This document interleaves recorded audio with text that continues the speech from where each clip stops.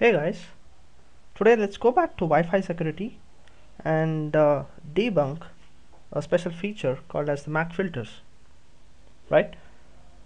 So I think you guys would have heard about MAC filters. So MAC filters are an age-old technique, which is used for authentication and authorization of clients, right? But unfortunately, they seem to fail miserably in the wireless world. The basic idea is to authenticate based on the MAC address of the client, right? So the MAC filter is an identification code assigned to a network interface. A router will be able to check this code and compare it to a list of approved MACs. So this list of approved MACs will be maintained by the network administrator and will be fed into the access point, right? So let me show you my setup. So in this setup, you can see an access point over here. I'm using a D-Link access point, and I have a Ubuntu client over here, which is a legitimate client, which is allowed to connect to this access point. Hence, the MAC address of this Ubuntu client has been, fed to this access point over here.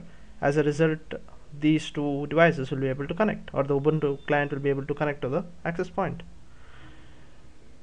At the same time, we also have an attacking machine over here with a completely different MAC address, obviously, and we will be using this demo to show how the MAC address of this particular device can be changed according to our needs, so that we can trick this access point into believing that this particular machine is also a legitimate client, right? Yeah, so that's what we are trying to do. Let me show you my router. So I mean access point, the D-Link access point, right? So I'll show you the MAC filtering which I have done. So in my case, it might not be the exact similar UI if you're using a slightly different access point. But as I told earlier, I'm using a D-Link access point, and this is how I have configured it. If you see over here, I have turned the MAC filtering on, and over here I have mentioned the MAC address of the Ubuntu client, right, which is a legitimate device which should be allowed to connect to the network or the access point, right? So this is the setup. Now let's see how do we go about this. How do we hack into such a network where you want to trick the access point into believing, right, that you are the legitimate client as well, right? So let's see that. Yeah, so let's quickly turn on the Kali box.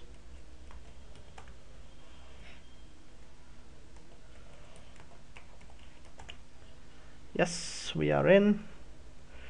Now to start with, we will be creating a monitor interface, all right, because as you know, we might use Wireshark in this particular exercise, and as a result, if you have to monitor the packets on an interface, you need to have a monitor setup, and that's what we will start with, right?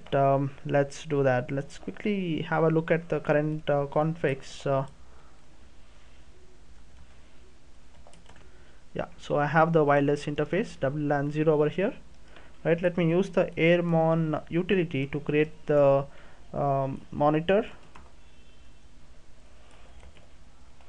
Here you go. Let's wait. Yeah, I think we have the monitor interface already up. WLAN 0 mon, right? Now let's quickly fire up the Wireshark to get couple of prerequisites for this exercise. So the first one is we are trying to guess the MAC address, right, of the access point, right? Let's do that. Yeah, So as you see, d-link is associated over here, and d-link is the source for this particular frame. So if you scroll down at the bottom, you will be able to see the MAC address of the d-link router. Yes, so I have it over here, right?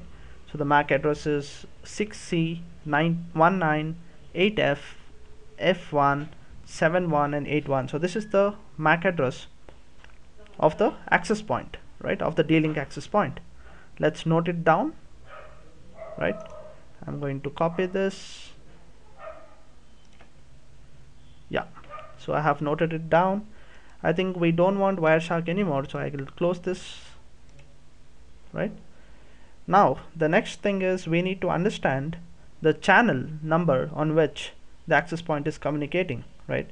So for that we will again use the arrow dump utility, right?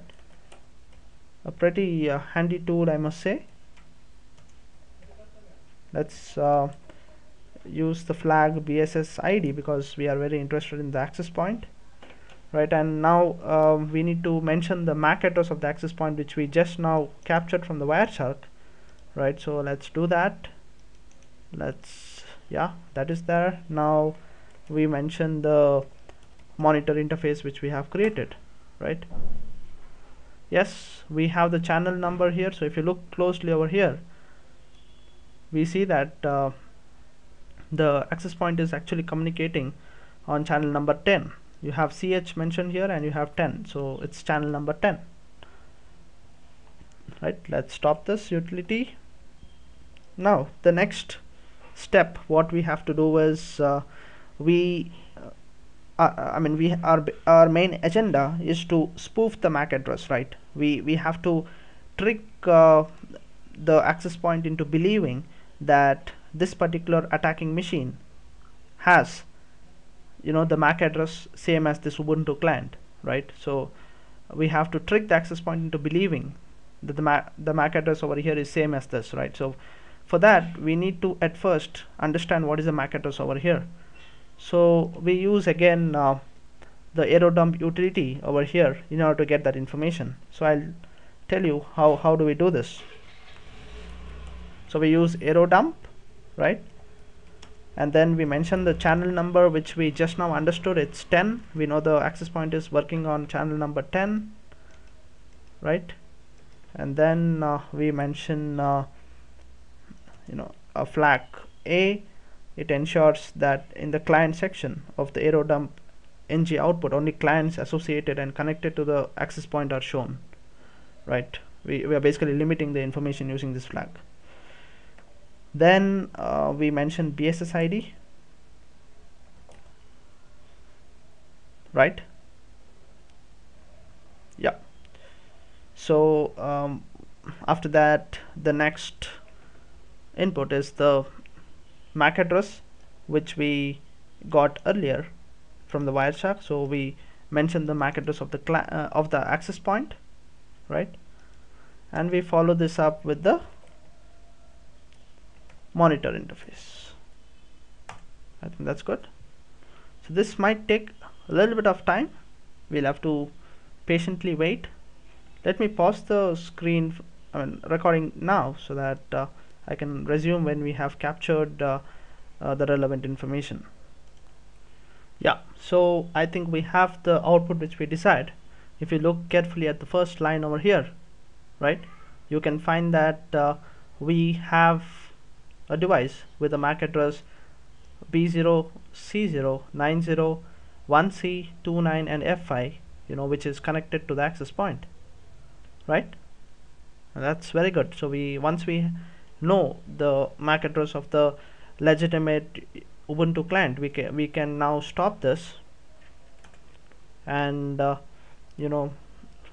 try to change the MAC address of this attacking machine to this particular MAC address, so that the access point assumes that we are the legitimate client, right? So that the attacking machine can get into the network, right?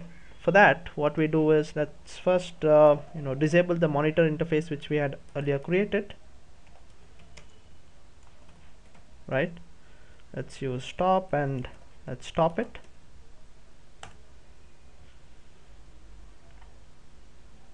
Yep, it stopped. You can have a look as well over here. Yes, we are back to WLAN 0, right? Now let's change the state of WLAN 0 to down, right? We have changed it to down. It's always a very good practice to, since we are changing the MAC address on that particular adapter, it's always good to shut it, change the MAC address, and again then go back and enable it, right? So what we'll do is we'll use a utility called as MAC changer, right? It comes inbuilt with the Kali Linux, so you should all have it. Use MAC changer and then use a flag -m, and now you mention the MAC address of the Ubuntu client which you just now found out, right? Let me go back top. Yeah, this one, right? So you take this particular MAC address and you mention it over here, right? And then you mention the interface, right? The WLAN 0. Boom, you already have it. Let me probably bring this interface up.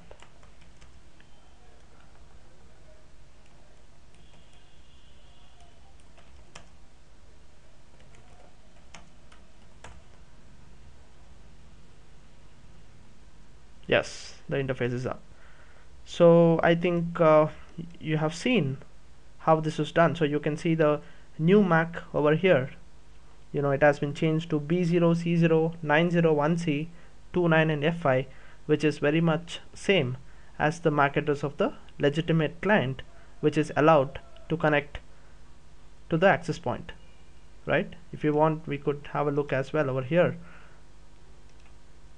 right? So this is my MAC filter, and this MAC address, which was the MAC address of the legitimate Ubuntu client, is very much same as the MAC address of the attacking machine, the Kali Linux, which we just now configured, right? So now the access point will allow this particular machine to connect to it, since it believes that this machine also is a legitimate client because of this MAC address, right?